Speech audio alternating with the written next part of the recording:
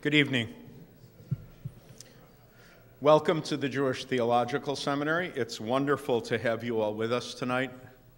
This is one of our more exciting programs. I've been thinking about this program for a long, long time. Already a couple of years ago in my head, I hatched this idea that we should do a program for the Louis Finkelstein Institute on religion and the media. And we literally have media stars with us tonight. Some of you are probably here for the first time, and I'm very happy to welcome you, and I hope you'll become regulars at our programming. I am Rabbi Bert Visotsky. I serve as the Louis Stein Director of the Finkelstein Institute for Religious and Social Studies. The Institute has been around since 1938, doing programming of intergroup activities and public policy, trying to engage various groups in dialogue, and hence tonight's public policy, I guess, program on religion and the media. Tonight's program is also JTS's Jack and Louis Rudin Lecture. The Rudin Lecture Series at JTS provides the opportunity for eminent academics, religious leaders, intellectuals, public figures to discuss topics of interest with the JTS community.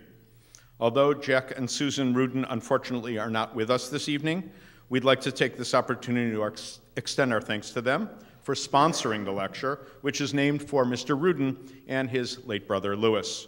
We're also happy to welcome two representatives of the Rudin Foundation, Mr. John Lewin, you're back, there you are, and the Vice President and Program Director, Mark Bodden, an old friend of JTS. I was saying to our panel that I was tempted to introduce them somewhat tongue-in-cheek and play What's My Line, because when they come up, you will be somewhat mystified, and, but my introduction is going to give it away anyway, because two of the four panelists are Jewish, and you know, you can decide who, but let me actually introduce them.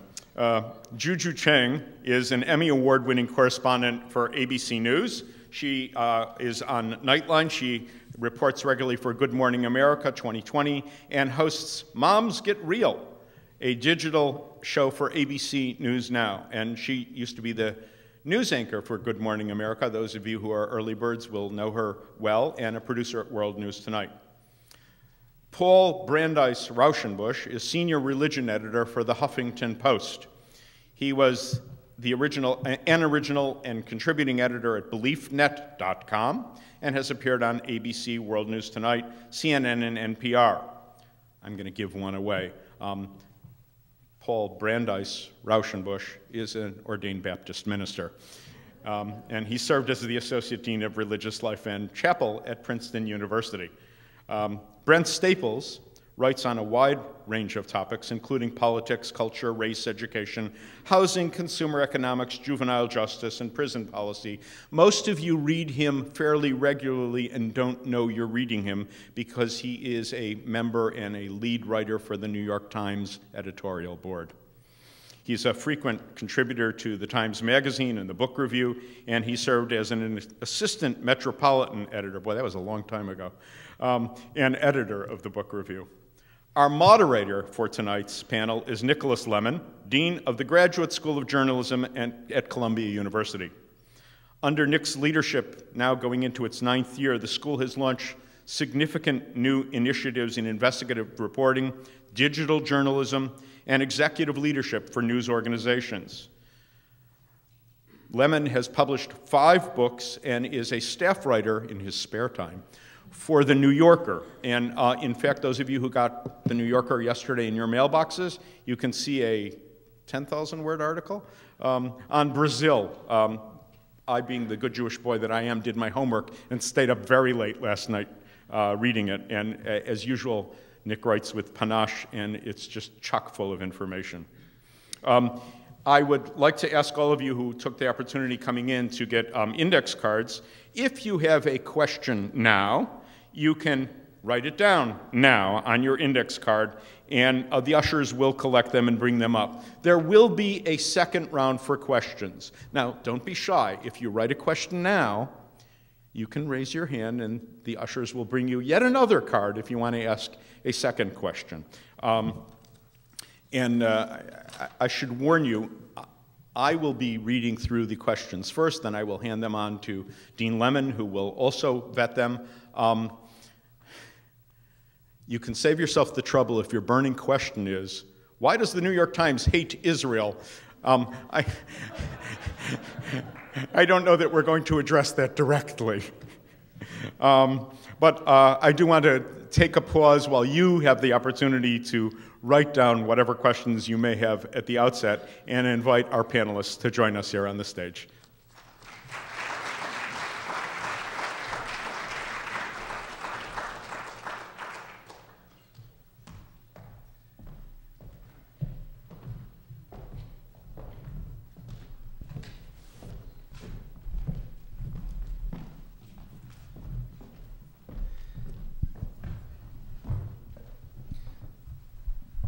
Okay, thank you, Bert, for the generous introduction and for staging this event and planning it. And thanks to all of you for coming. Just in case it isn't obvious, I'm Nick Lemann, this is Brent Staples, this is Juju Chang, and this is Paul Raushenbush. Just to start, there's this squishy eternal question that somebody with my job has to face all the time, which is, how does the media cover X? Does it cover it well or does it cover it badly? And the reason that question is a difficult one is there actually is a sort of somewhat benighted branch of social science that studies things like that by measuring exactly how many stories and how many column inches and how they're slanted. But usually when you have this conversation with people, they read one story that they either love or hate and say, see, the media is either great or fabulous. And then you're kind of off in this world of generalizations, and it's hard to get out of it once you enter it. So I want to start just by trying to be somewhat more specific than that. And I'll ask each of our panelists to begin by just telling us, in your three very different news organizations in which you work, tell us a little bit about how religion gets covered there. How is the work organized? Who does it? What are you trying to achieve? And if you feel like being disloyal and complaining about the quality, or loyal and praising the quality, feel free. But just be a little descriptive about how your news organization conceives of and executes the coverage of religion. Paul, why don't you start? Okay. Well, let me start by saying I'm very glad to be here, and I attended seminary right across the street, and would come over here and marvel at the history and the beauty of this seminary. So I'm going to start by just telling you a little bit about how HuffPost Religion started. Religion was on the Huffington Post since the very beginning, because through the writings of various religious leaders and academics, through largely bloggers. I was working in religion at BeliefNet and approached Ariana about starting a special religion vertical. And she was very interested in that, and while I was at Princeton for my first 2 years of working at Huffington, I did both jobs. Let me slow you down for a minute. What is HuffPost, who is Ariana, and what's a vertical? I'm just speaking on behalf of those audience members who I know are asking those questions but are afraid to ask. I'm so sorry. Write them down in cards, we promised. No, it's, okay. Huffington Post is a online news and media company. It's now the AOL Huffington Post Media Group, but it's largely a Huffington Post and AOL now. And it is, Ariana Huffington was the founder of the Huffington Post, and she was a public figure, an intellectual, a political figure as well. And a vertical is a section. So that is an area organized around a topic. That surrounds a topic. So another one would be politics, another one would be now green entertainment. So religion is one of those. And for those not familiar, Huffington Post is only a few years old, but has an astonishingly huge audience of 35 or 40 million people a month or something? Or? Yeah, I mean, it's an interesting moment happened a couple weeks ago where we had 1 billion page views in a day, because with AOL, you know, kind of, it's the reach has become extraordinary. So the let me say, how do we cover religion? Right now, I have on my staff, I have a full-time religion reporter. So we do have, we go out, we decide what we want to cover. We cover stories in that way. We also run religion news service stories. So we have a lot of stories about religion. But a major idea behind HuffPost Religion is that we are also a place where religious leaders, academics, religious academics, public intellectuals can actually talk about religion from their own perspective. So we are a site that's about religion, but we're also a site that is religion in the sense that there is religious commentary, there is people talking about the Bible, people talking about the Quran from the religious perspective itself. I think this is influenced by the fact that I am a religious leader myself, so I have an interest in promoting a positive, productive religious conversation on the site. And so that's, I think, perhaps enough for now. Juju, how does it work at ABC News? ABC News is so vastly different than HuffPost. I can't even begin to tell you. I work at Nightline, and each of the shows have their own story editors and senior editors. HuffPost and the way that you run the coverage is so elegant. The way that we do it is very guerrilla. We don't have a designated religion correspondent. With a U or an O? You. Okay. We used to, in the sort of late 80s, early 90s, had a religion correspondent by the name of Peggy Waymeyer, who was given that beat by Peter Jennings, who felt that religion should be covered, on a national forum. That lasted the better part of a decade, but since then we have a terrific correspondent by the name of Dan Harris who covers a lot of religion issues. But I talked to him today to prepare for tonight, and I said, so, what do you think about our coverage? And he said, I tend to fetishize, religion. I tend to do the sort of, Christian yoga, Christian rock, kosher sex, the kinds of stories that fetishize in some way, religious aspects of life. But at the same time, he takes, we as a network news organization look at stories that have conflict and controversy.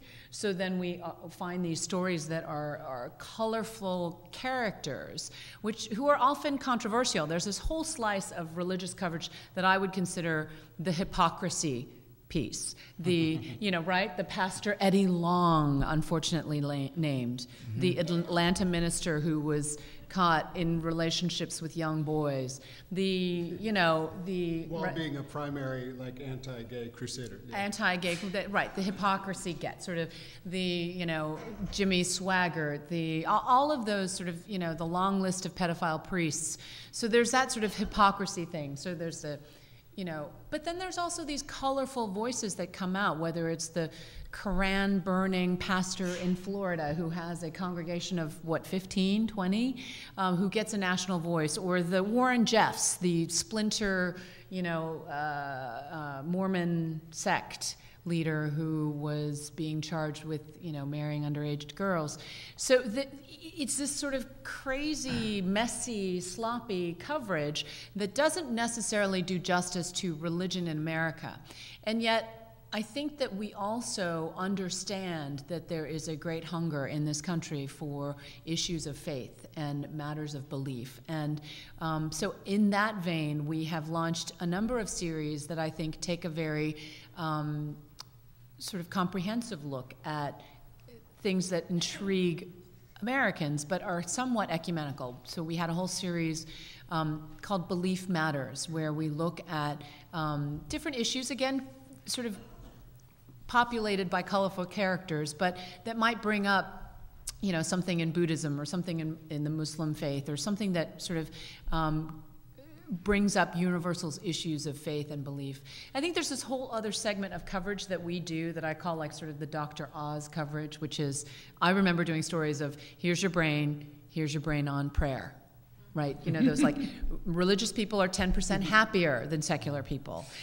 All these studies that we look at. So we do that kind of segmented coverage too. But I think, I have a lot more to say and a lot more to say. But I think that ultimately the way that we cover it is the way that we cover a lot of issues in America. We cover what our reporters and our editors and our senior staff find interesting.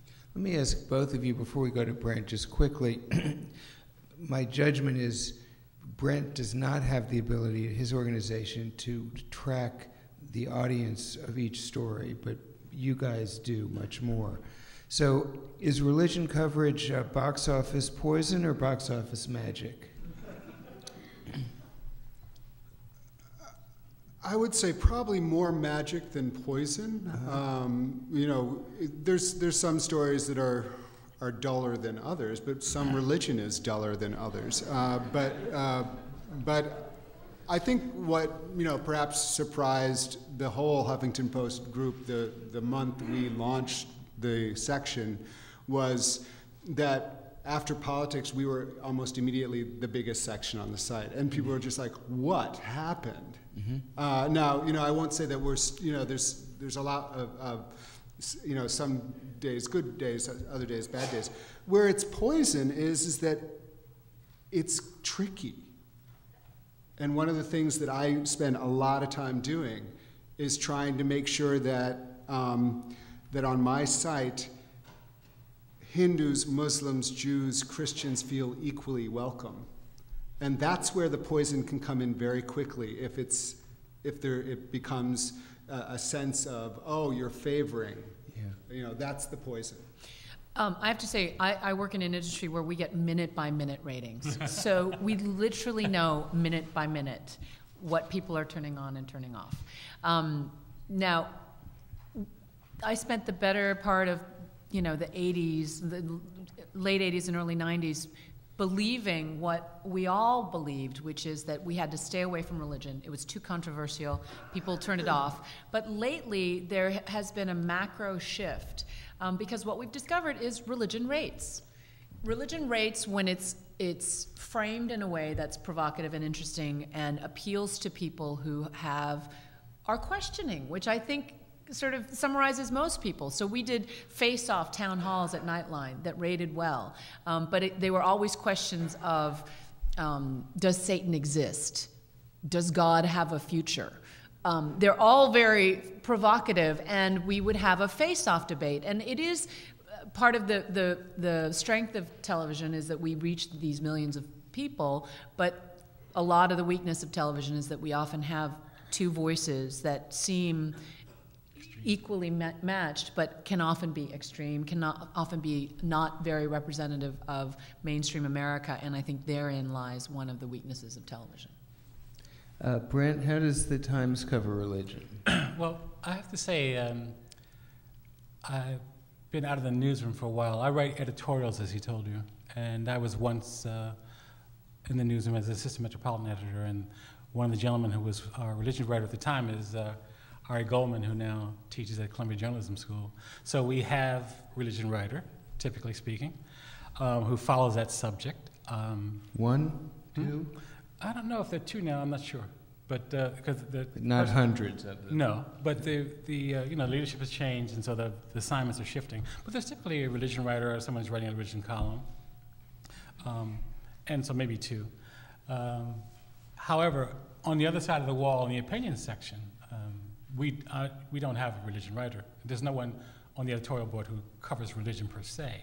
And in the newspaper in general, religion comes in to the paper as it appears in the news, as Mitt Romney's Mormonism, as in priests' sexual abuse of children, as in fundamentalist pastors as they appear in the campaign. Reverend Wright doing the Obama campaign. So it comes in that way. And so these are stories that essentially are sort of a bevel in which religion is wedged into politics, per se. But in the news media in general, the question of faith, I think, is not one that's regularly pursued or regularly explored in a non-controversial way.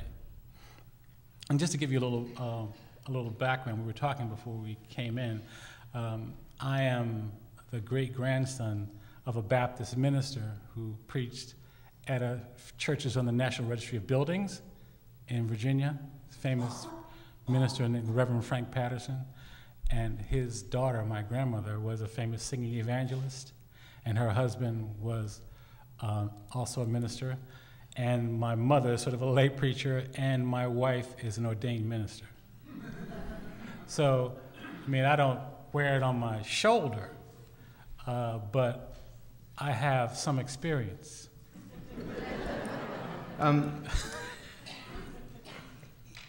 You're clearly not the Jew. Yeah. Don't be so sure.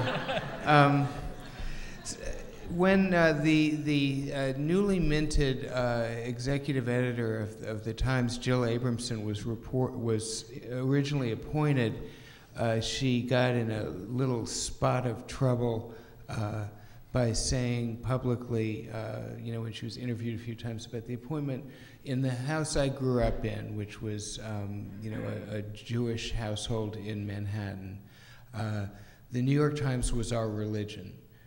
That's how devoted we were to the Times. And she said that by way of saying, the Times was of supreme importance to her and had been for her whole life. But that was widely viewed as a remark she should not have made, and a lot of bloggers sort of jumped in and said, you see, we were right, especially religious and conservative bloggers, you see, we were right all along. These people in the mainstream liberal media are unbelievably secular, and so to them, a newspaper is their religion. That says it all. Is that fair? As not so much about Joe, but about the sort of sociology and ambient ideology of mainstream newsrooms, that it's a bunch of people who skew, compared to the general population of the U.S., very secular, and who sort of don't get religion? I would say that without fear of contradiction, that most reporters are not intimately involved in issues of faith. Mm-hmm. In their personal lives. Yeah, I doubt it very seriously. And I think that part of the problem is that the enterprise of journalism casts itself as a hyper-rational enterprise. And you remember Nathaniel Nash? Mm-hmm. Yeah. I mean, there was a certain time, in fact, in journalism, in my lifetime, when people who were people of faith might have felt that they should conceal that,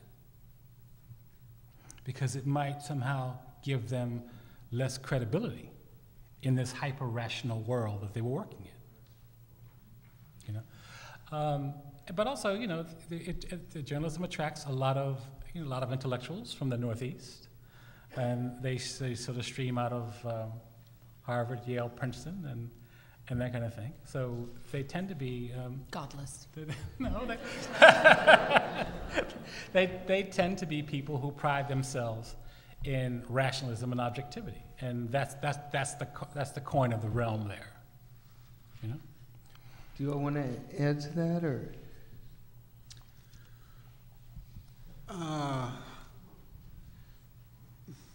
Yeah, I mean, it's harder for me because I'm kind of professionally religious, so,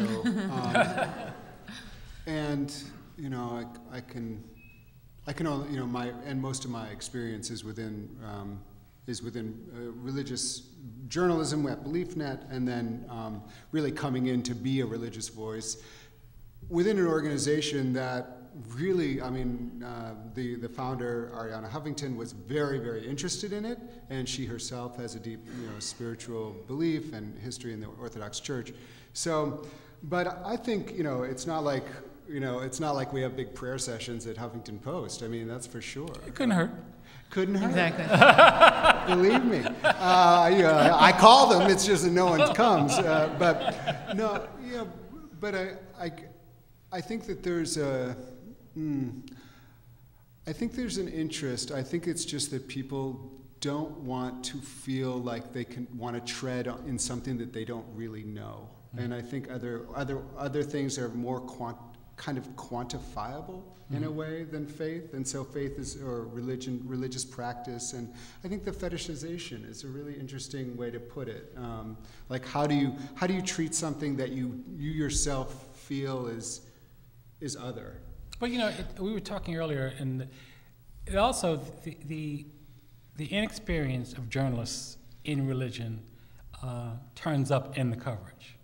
And one of the I guess the most glaring examples was when Obama was running for the presidency, and he went to speak in black churches or went to speak in black congregations or the NAACP, and the speeches he gave were reported in a way that startled him and somehow made those of us who grew up black in America roll our eyes. How so? Well, one of the things with Obama, when he was running for office, he went into these black churches and gave these speeches about personal responsibility and fatherhood and doing the right thing and so forth and so on. And these often appeared in news stories, almost exclusively appeared in news stories as Obama chastises lazy Negroes, or Obama chastises immoral, right? He chastises Negroes to do better by themselves, and he makes these sort of really intense speeches to these people and sort of wags his finger. And for those stories are written by people who had obviously never been in a black church, because if you've ever been in a black church from the 1950s forward, I mean, on every 10th Sunday.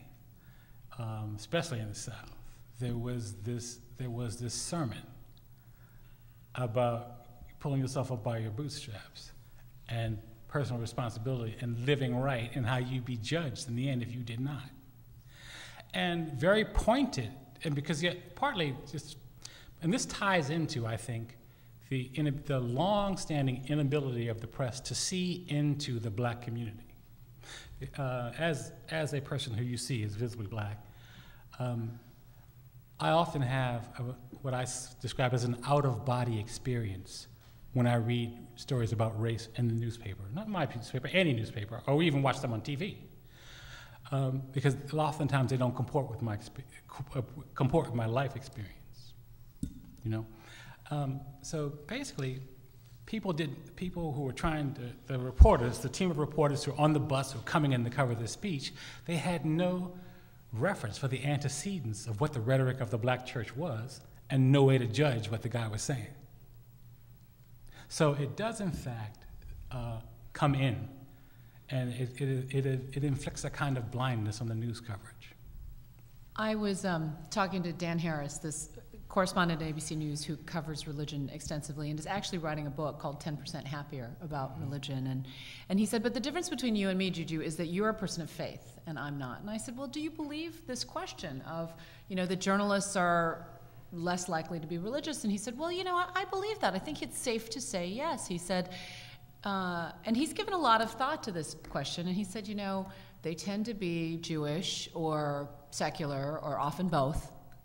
And jokingly, tongue-in-cheek. And then he said, so later after our conversation, I looked it up using my friend, Mr. Google, and there was a 2007 Pew Center report that looked at journalists' self-identification.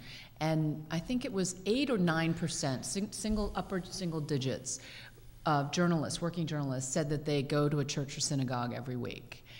Compared to 39% of the general public who say that they attend, a house of worship once a week, which doesn't say one or the other, but there is a disconnect in the way the journalists may be looking at these issues, and I agree that we come at it from a hyper-rational perspective. We also, I think by nature, are questioning people, we're skeptical people.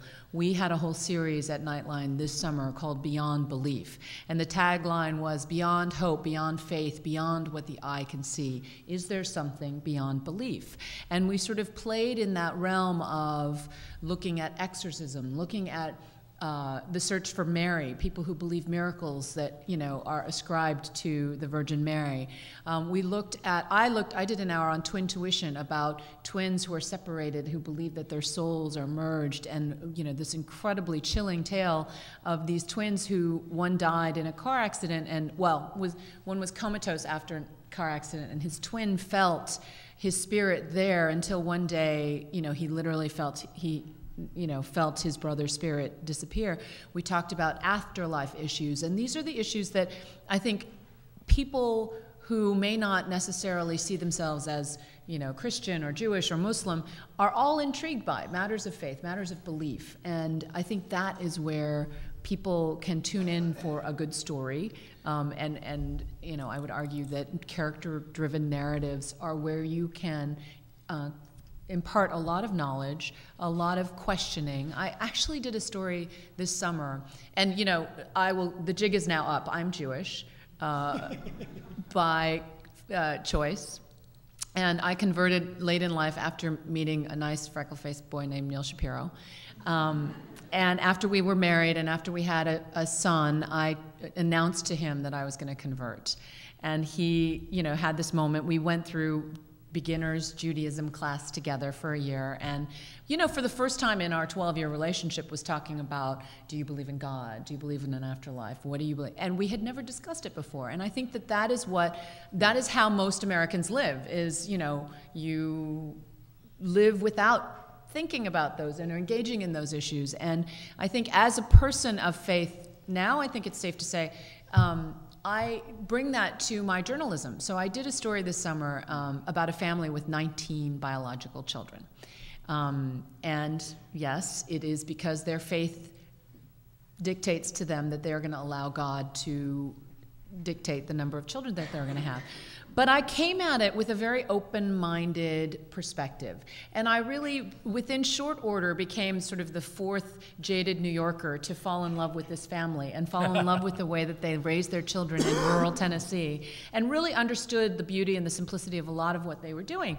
And when the story finally aired, you know, and they had modest clothing, which, you know, there was this scene in the hour that I did where I went to Walmart and purchased a swimming outfit with the son, and, you know, it was really sweet. And afterwards, the response from the audience was, you were so respectful to this family, and that there was I didn't treat it as these crazy people who had this crazy belief. I came at it as a person of faith who wanted to understand their faith. And I think that it made a difference in the way that the story came out, which is not to say that I didn't ask hard questions. I did. There was one child that they had because the mother was having trouble having pregnancies, and she started using progesterone post-conception. So I had this sort of debate with her. Wait, you're not going to intervene with contraception, but you will intervene with modern medicine to have more children. So then we had this sort of theological debate about what is it, you know, that your religion is saying to you. But I think that we come at matters of religion in these tales in a kind of sideways way, and there are many opportunities to do that. You remind me of something. It's oftentimes that you don't, as a writer, you're not fully aware of the things that are animating your work. I mean, absolutely. I'm not, you know, I do editorials on 12 different subjects. I mean, you know, the economy, I mean, the credit card law, banking law, lots of different things. And, you know, usury comes in there. And at some point I was writing about credit card law, and I described the interest rates as usurious in an editorial. And that was not just a word that came out of, you know, University of Chicago, where I went to school. Also, I read a long series of stories about disenfranchisement of ex-offenders, and many columns about poor medical treatment of prison inmates and the AIDS, HIV rates. And I wrote those, looked back on them with a particular passion, you know. And my mother-in-law, you know, would read these things And then she'd write me a little note, and she'd recite the scripture. What you do to the least of these, you do to me. And I realized that, in fact, I had grown up with that. And so I'm being animated in that direction, partly by that ethical push and that direct reference, And she said all the time, whenever I read your work, she said, I think of that. I think of that scripture, that Jesus saying, what you do to the least of these, you do to me. So one is often not aware. It happens sometimes pre-conscious, the things that Freud would say, pre-conscious, subconscious, the things that animate you to do what you do. Let's say we lived in an ideal world, from the standpoint of the topic we're on, in which news organizations really got it about religion, and individual reporters did, and editors did, and they gave it the importance and the resources it deserved. What stories would we do in that ideal world that we're not doing, or not doing enough of, or not doing right now? Well, I think there would be more thought given to interfaith dialogue, and more sort of writing about where that was occurring. Also, I oftentimes when there's someone who's advancing a fairly strident religious view about who's marshaling religion in say support of the death penalty, or in support of some sort of draconian social policy, I will immediately, in my mind, think of a scriptural rebuttal to that person, and actually, as an essayist, probably should do more of correcting people in that way, Are there answers to that?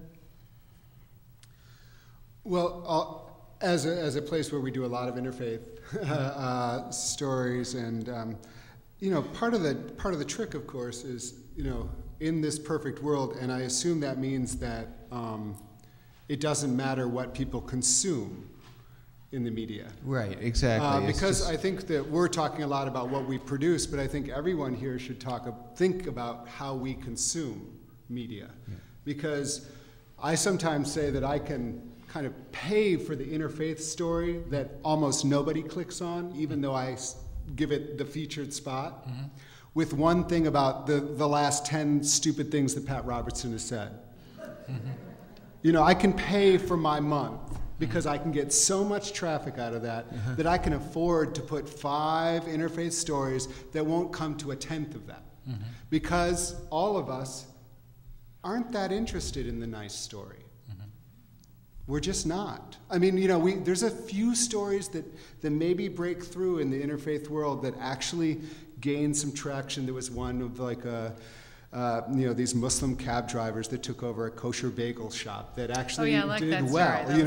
Cool. So you can sometimes get in there, but a lot of the kind of some kids from different traditions cleaned up a park together. And I'm someone who spent hours and hours organizing those things at Princeton. Well, I'm talking about, and nobody cares. I'm talking about, I don't want to get too theological heavy here, but I'm saying writing about the overlap in the great religions. Right. So much of what we write about in the press, for people who are unschooled, you would think that the mainstream faith had nothing in common, and that they emerged out of a vacuum somewhere, completely distinct from one another. I would offer even a sort of more simple and basic idea about this, which is, for the most part, the press is reluctant to cover religion per se or on its own terms, the religious world. Instead, it has to be a kind of a one cushion shot or two cushion shot. Religion is news when it affects some other realm that we're socialized to think of as the real news. To use a possibly good and possibly strained analogy, if you think about the way the mainstream press covered hip-hop when it first emerged, the mainstream press, it was, well, does it increase crime? And what about the jewelry these guys wear? And it was never, let's understand this as an art form on in its own itself. terms, yeah. It was always, what is its effect on something else? It was the independent variable, and the story was about the dependent variable. And then suddenly, the New York Times, for example, sort of ostentatiously said, it's time to get it about hip-hop, and have a hip-hop critic who doesn't care about all those other issues of its effect and just understands it as a form of music. It's a version of that with religion, where a religion story is only a story. It's like the old, I don't think true adage about journalism school that we teach you, that if a man bites a dog and a dog bites a man and stuff like that. A religion is only news if it affects some other realm that isn't religion. Just as a tiny personal example, if you all remember the Jason Blair story of 2002 or 3 or whenever it was. The plagiarism story? Yeah, well, he did a lot of things that he should not have done, and it led to a great upheaval in the firmament. Yes, and so there was this guy then at the New York Times who was sort of the Yoda of the New York Times named Al Siegel, a wonderful guy who was put in charge of this commission or series of commissions to sort of re-examine everything about the New York Times. And they'd invite witnesses to come to their hearings. And I was invited to come to one of their hearings. And this particular one was kind of got on the subject of the Times coverage of religion. And I made some of the argument I just made. And several of the people around the table said, what are you talking about? Give me an example. And I used as an example at the time the controversy at JTS, which is now, of course, completely over and forgotten, about gay ordination of rabbis, or ordination of gay rabbis. And it was very striking. Everybody at the table said, that's not a story. Why is that a story? And I said, because I'm guessing a plurality of the readers of the New York Times might be conservative Jews, and this is kind of, you know, the Vatican of conservative Jews, or whatever image you want to use, and it's a really, really important issue. But because it was about religion qua religion, and it didn't break out of the religious world, it was almost definitionally not a story. To me, that's the barrier the press needs to break through. Go ahead. No, go ahead. I think where that has maybe started to break down is the internet. Right, exactly. Because religious people are searching for things that they care about, and they don't need to go through the New York Times front page to get there. They can search for it. Yeah, I know, isn't that weird? I mean, bite your tongue. I mean, especially now with the paywall. I've been letting you get away with that. There was no reason to single out the New York Times on that. It's just, all I'm saying is it can also be ABC News. Now them's fighting words. Okay, I'm really getting myself into trouble here. But all I'm really saying is, if you care about the JTS gay ordination question, you can type it in, and you will get stuff on that, because a lot of people care about it and are writing about it. And I've told this story where there was a controversy in the evangelical world about an evangelical pastor who had written a book called Love Wins, where he questions the principle of hell. And this was an up-and-coming star. And someone wrote a blog post about this thing, and I just published it, and I didn't even feature it at all. And it was like, what is this doing? It has 500,000 people looking at this thing. What's going on? It was a story that was completely beyond my radar. But it came into my radar quick because I saw so many people cared about it. So it didn't matter if I knew it was news. The world out there knew it was news. And that's the difference that the internet is making on religion coverage. Yeah, I agree. And the only thing that I'd say to complicate it is, and not that this is a bad thing, but you know, the sweet spot for sort of old-fashioned journalism is we just make these judgments about what's important and then we cover them dispassionately. The internet is fabulous at assembling communities of special interest, but doesn't value dispassion so highly. It's a sort of discourse of membership rather than of observation. So you're still not exactly in this notional target of getting that religion is important, covering it qua religion, and dispassionately. But maybe that's impossible. But it can come to our awareness, and then we can write a story about it. Yeah. But I'm saying that that's really a great tool for us who are interested in then covering the story. I'm going to call a pause for a moment for 3 reasons. Number one, earlier, Nick mentioned a former religion correspondent for the New York Times, Ari Goldman, who I'm sure many of you in this room read regularly, and I do want to recognize his presence in the audience. Second of all, we're utterly, thoroughly delighted to have Jack and Susan Rudin here with us tonight. So thank you, and thank you for your ongoing support. And third, as they used to say, keep those cards coming in. I just handed Nick a pile of cards, which he will soon get to with our panelists. I'm also going to take a moment to out Nicholas, because we kind of know about the religious affiliation of everyone else here. And Nicholas Lemann is the son-in-law of a conservative rabbi, a graduate of this institution, and we're proud of it.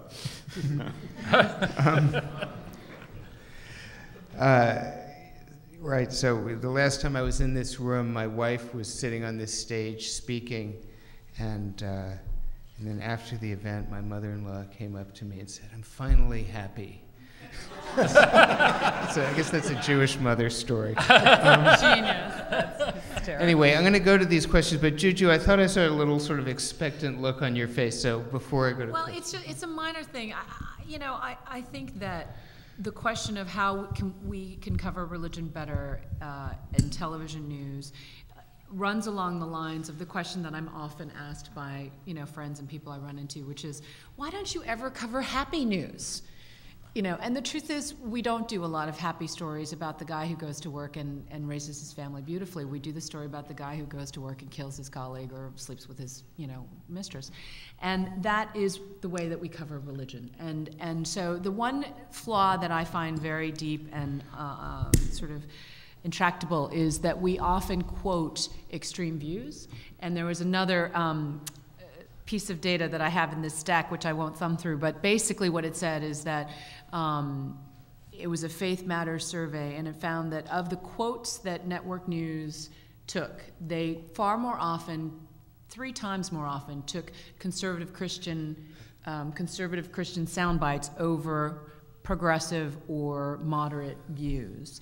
And so that's the kind of sociological research that you alluded to that suggests that we skew our reality more extreme, more conservative than perhaps what it should be. Okay, so I'm going to now ask a question that sort of follows nicely on some of what we've been talking about. What is the most important issue about religion that most people don't know or that the media is not paying enough attention to? And anybody can take that. I have to say the extent to which Christian conservatives dominate public policy. I mean, I've done a number of stories where I have been amazed, whether it was, gay marriage, which is, obviously you find Christian conservative groups, the Family Research Council, others backing statewide initiatives that will ban gay marriage. And in many cases, they consider it the tip of the spear of their assault on sort of gay rights. So that's kind of, but the extent to which they fund other things, for example, I did a story about gay bullying that ended up in a murder for 2020.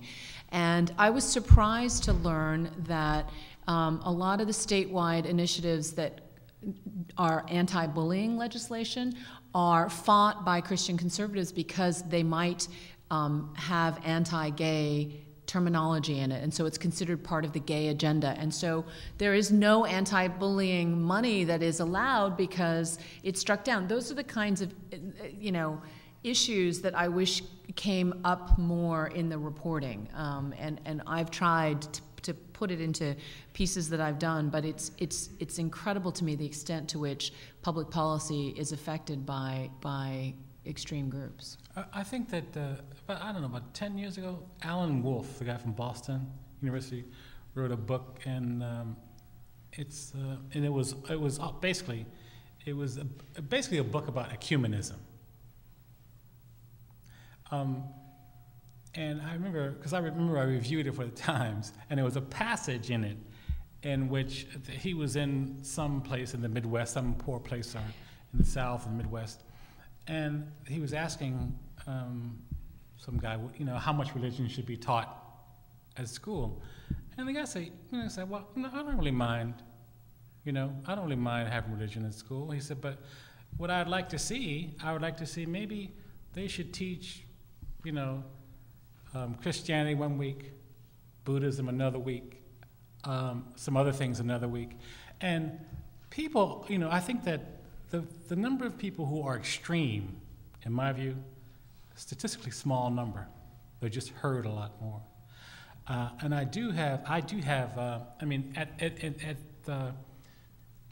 to be black and have faith in progress, you really have to be an Americanist, and you have to believe that the country will rise to the values that were basically inherent in the Constitution and Declaration of Independence, despite their flaws in the Constitution. You have to believe that. And I do believe that Americans, even though they lurch from time to time to extremists, Americans really are. They are moderate people. They are. And I think that, in times of extreme economic distress, we see different sides of people, of course. But I think over the long haul, Americans are a moderate people. And I don't think that the kind of extremism we hear so much of is what dominates the national palate, actually. Do you want to add, Paul?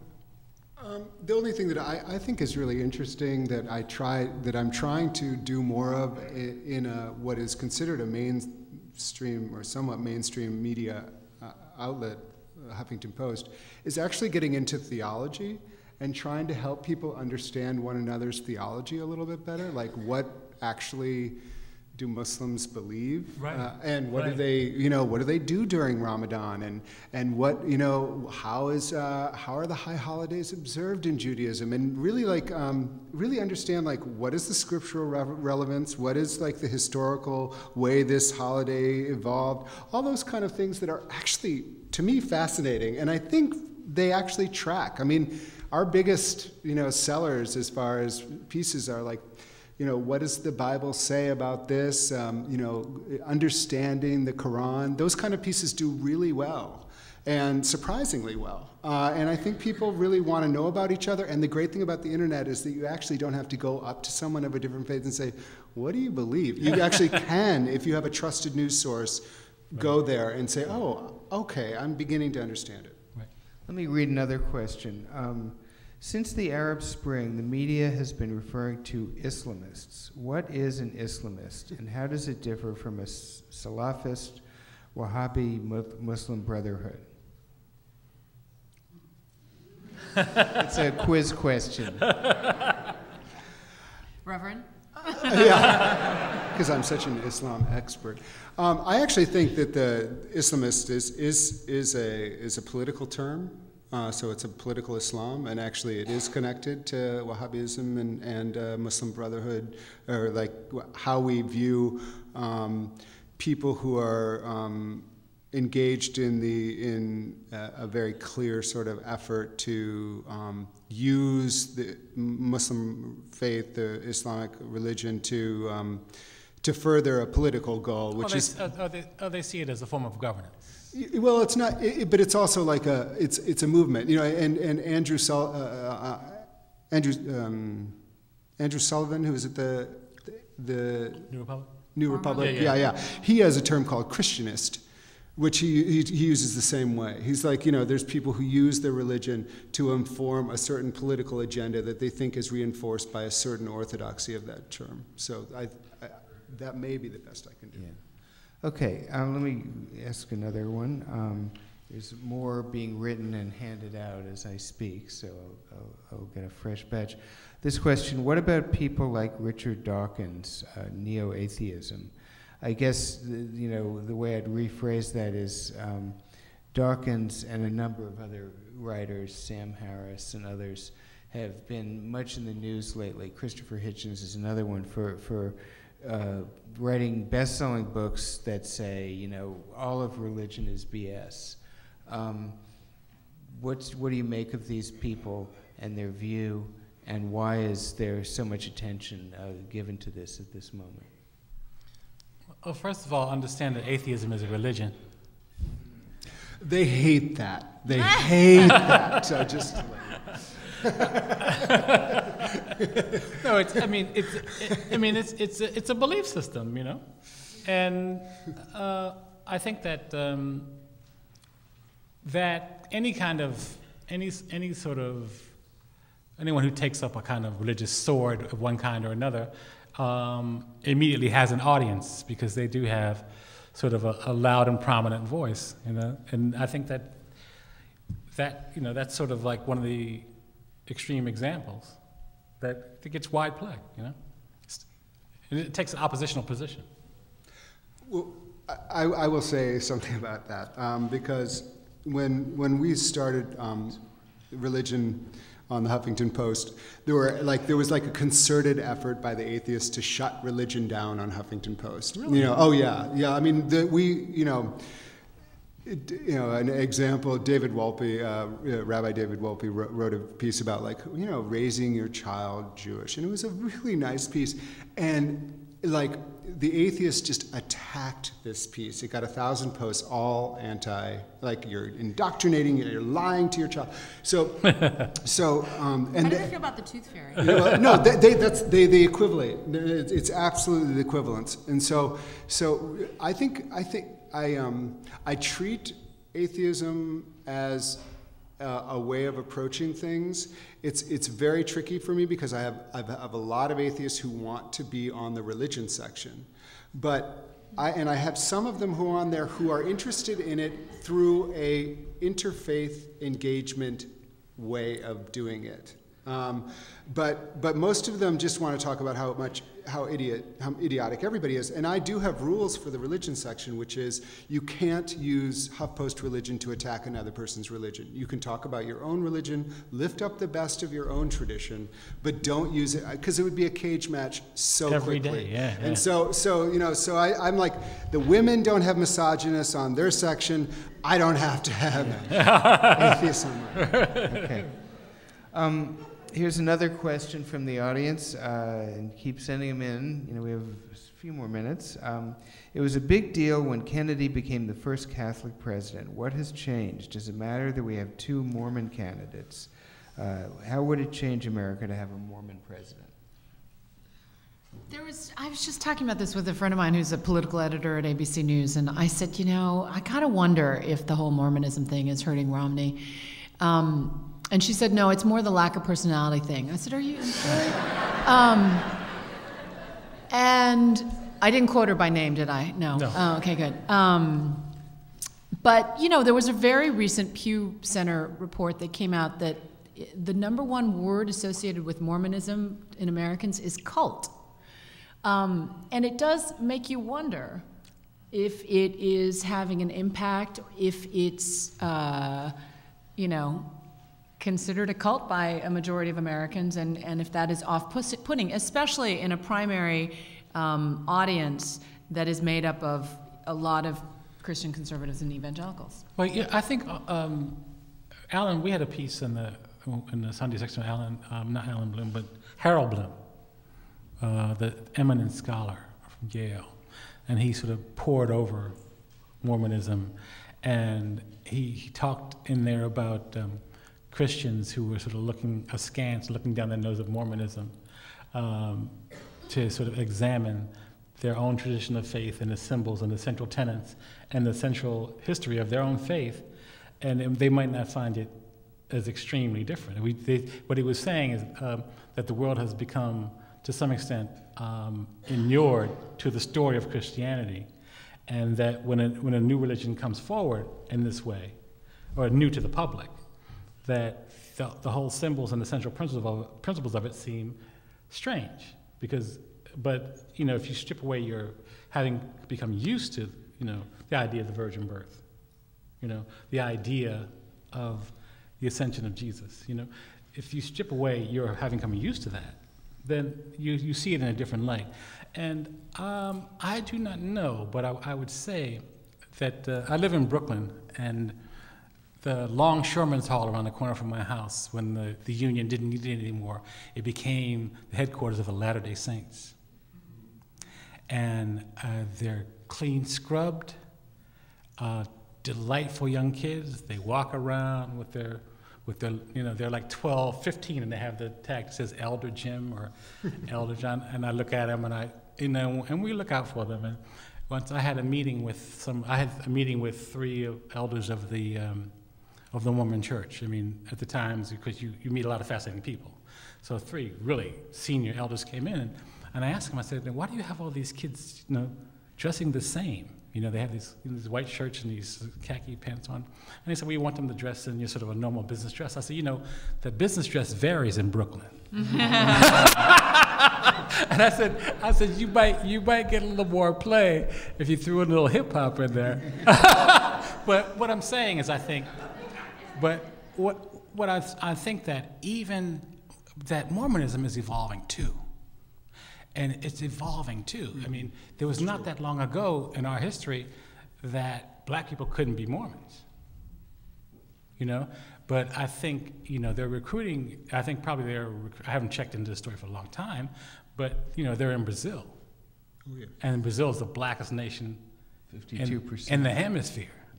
So it's evolving. And I think that the Romney candidacy will be another step in that. But I think that the news media and the broader pop cultural media has painted a picture of Mormonism between Big Love and Warren Jeffs and, the extremism of the Latter-day Saint splinter groups, to paint a picture that is not an accurate portrayal of what, real Mormons are like. What it comes down to is when you in your own life, when you meet a person of a different faith who lives next door to you, who eats at the same restaurant, plays in the same basketball league, is in the same PTA, that's where the kind of growth comes in that way. And that's Well, that's Robert Putnam's book, Amazing Grace, talked about that, where it's like really about who you meet. But the truth is that the person who introduced Rick Perry, his pastor, First Baptist Church of Dallas, said that Mormonism was a cult, and a lot of evangelicals believe that. And then a lot of liberals also believe that Mormonism is basically just a front for conservative policies. And so it's we place on it a lot. I actually think Newt Gingrich is going to have problems with his Catholicism. I think a lot of evangelicals do not trust Catholics. I mean, John Hagee called it the Whore of Babylon in the last election. And McCain really paid for that. Yeah. And so this is, this is all still there. I think but we have Senator Harry Reid, who's a Mormon. And so so it's hard to remember these various things. Mm-hmm. Let me read another question. How do you think religion fits into the Occupy Wall Street movement? Well, I will say something about that. One of the first things we did, we went down and covered and took great pictures of the Yom Kippur service that happened at Occupy Wall Street. There were about 500 people there, and we brought down a staff photographer and wrote a piece about it. And that piece just took off, and now we have a whole page dedicated to Occupy Faith, because all these different religious traditions are down there. There are chaplains at each Occupy. There are religious leaders that basically live there, and it's a big story, because these people become, like, in some ways a centering presence, and I won't say Occupy was started by religious figures, but it certainly has been embraced by many on the religious left. as the movement they've been waiting for. And Cornel West is joining Union Seminary, and part of that is because he's so inspired by it. And that's, what's that? Coming back. Coming back to Union, so that's true. But you know, he's so, I mean, I just saw him at American Academy of Religion, and you know, he was just like, there's a wind blowing. I don't feel that wind as strongly, but many people in the religious communities are feeling that. Okay, I'm going to just keep going through. Again, we're getting toward the end, but we have time for a few more questions, I think. Did Joe Lieberman's vice presidential candidacy in 2000 change the way the media deals with the nexus of religion and politics, and if so, how?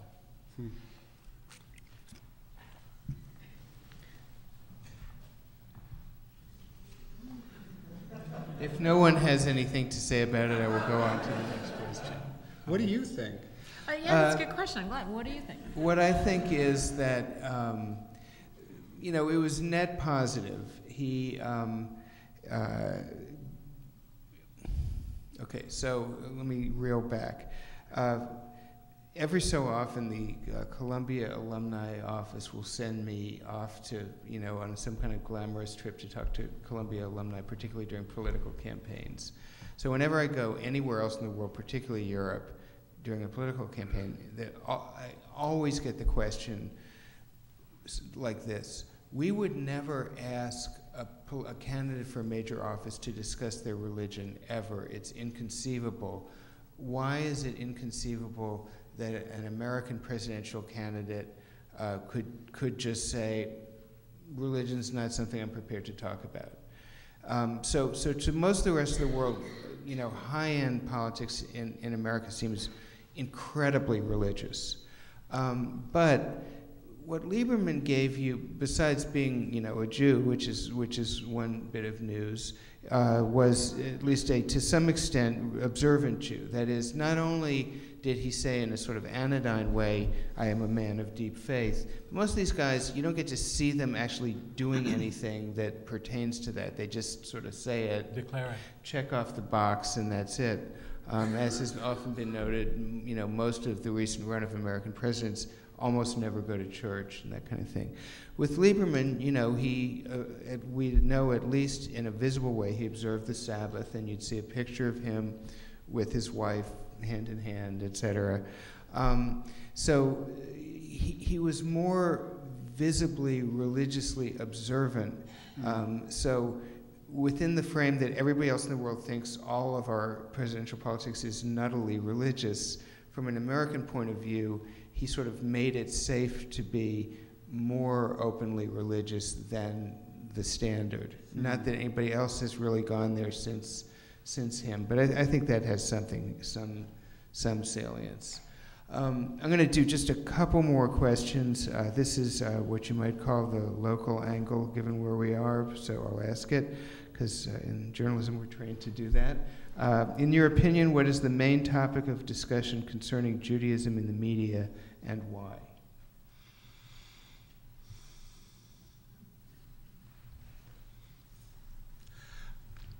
I feel like actually for Judaism, intra-faith questions are really, really salient. And so how to be one Jewish community while still having a lot of mutual distrust between, say, less observant Jews and, you know, the kind of strong orthodoxy.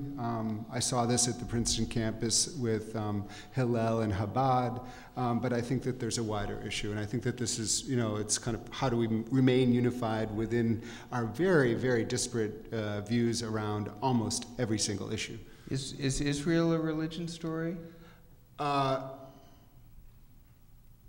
Tricky question. No. My colleagues are better suited. If religion is the prime mover, or if it's because of a religious leader who is holding forth on the question of Israel, grounded in their religious tradition and using that as their reason, then it's a religion story. Otherwise, it's a lot of other things story. Religion, I mean, Israel's a political story, and and religious factionalism is a sort of a subset of that story.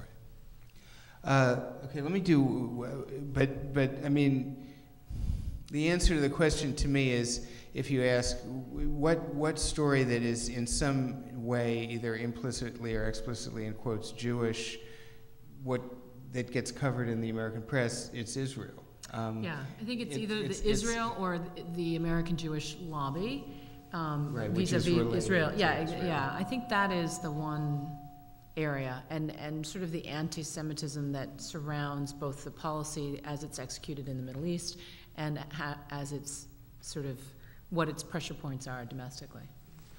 Let me just do one more question before Bert will come and wrap us up.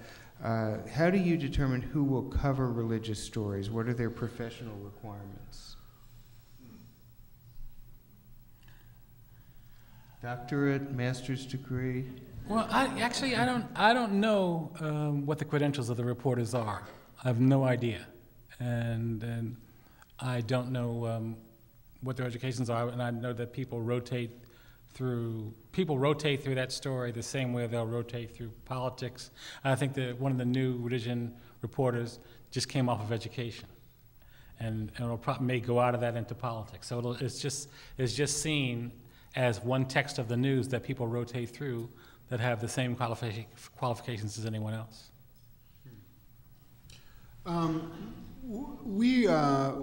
The religion is being covered mostly out of my area with a religion reporter and news wires. Sometimes in this current election, it's also a political story, so it can come out of the politics, and their credentials are somewhat different. But a lot of our content is written by religious people about their own religion, and that is, and basically I vet that and I read that, and if I think that they have a decent point and a good narrative, then I publish it. Is for a religion reporter, is being a religious practitioner a plus credential, a minus credential, or completely immaterial? Well, I think it might, who the last guy I had? What was that fellow's name, Ari? Yeah, Peter Steinfeld. Yeah. I think he enjoyed his job because he was a religious person. And he was a religious person. I think he is. I'm sorry, but he sorry. Is. I'm talking about when we worked together. But he enjoyed it, and so I think that's sort of a plus in your job. Yeah? It's a hodgepodge at ABC. The Peggy Waymeyer, who was the religion correspondent, didn't have necessarily religious credentials. She had, I think, been in lay leadership. Dr. Timothy Johnson is a reverend, but he didn't really do religion stories per se, although occasionally he'd do sort of faith and healing. And Dan Harris would define himself as an agnostic, I know, and he pokes fun at his own, when he started the beat, his own religious illiteracy, if you will, and but I think that reflects in many ways, the American populace, because on the one hand we identify as highly religious, but our religious literacy is pretty low. I'll just say I don't think someone has to be religious per se to cover religion any more than someone has to be religious per se to teach religion. I think someone has to have a sense of generosity towards their subject matter, no matter who that is. And so that they can be honest and approach it with eyes open, even a heart open. I mean, our religion reporter is Muslim, raised Muslim. I'm not sure exactly about his personal practice. And the first story he covered was the May 21st Herald Camping End of the World story. And he went in there with a heart open, and we got a beautiful story about seeing this through the eyes of the people who believed it, whether he appreciated their belief or not. That didn't matter. But what we got was a really clear picture of the people who did believe it.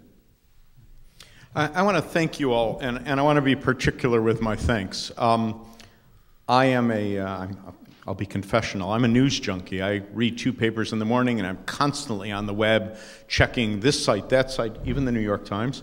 And I like to think of myself as an educated reader. But I think tonight what we were really privileged to see from a variety of different media, the web, television, print, and a journalism school. We were privileged to see how news is created from the inside. What the people that, you know, my wife can attest to this. I rant every morning when I read the papers or at the television. Actually, I'm looking around the room. Most of us rant. I'm seeing people patting each other, yes. We rant at the television or at the computer as we're reading these stories. So tonight, I think we all had an opportunity to hear from insiders, to hear from the people who shape the news. And I have to also say that when Nick Lemann and I talked about this, and I want to thank Professor Lemann because he was so thoughtful and giving me so much time in talking through what I wanted to happen. We began with him saying, well, I'm a little nervous. We'll just all stipulate that the media does a terrible job covering religion, and then what are we going to say?